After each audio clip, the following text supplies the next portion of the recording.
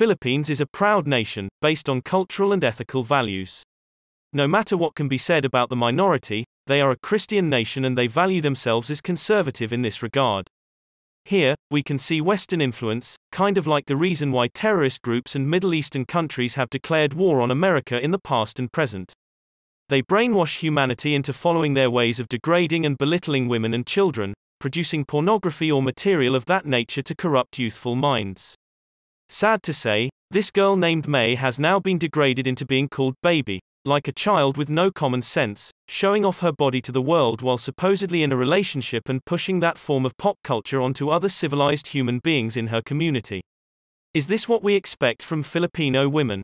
Should they be taught to degrade themselves and show their bodies to the world with little or no consideration for the upcoming generation of good moral citizens who look up to them as big sisters?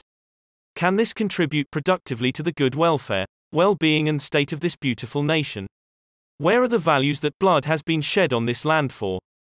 The fight and struggle for freedom that this country went through.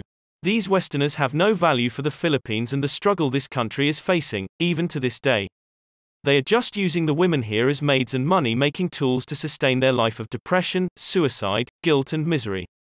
This country deserves better from those who had the privilege of first world luxury.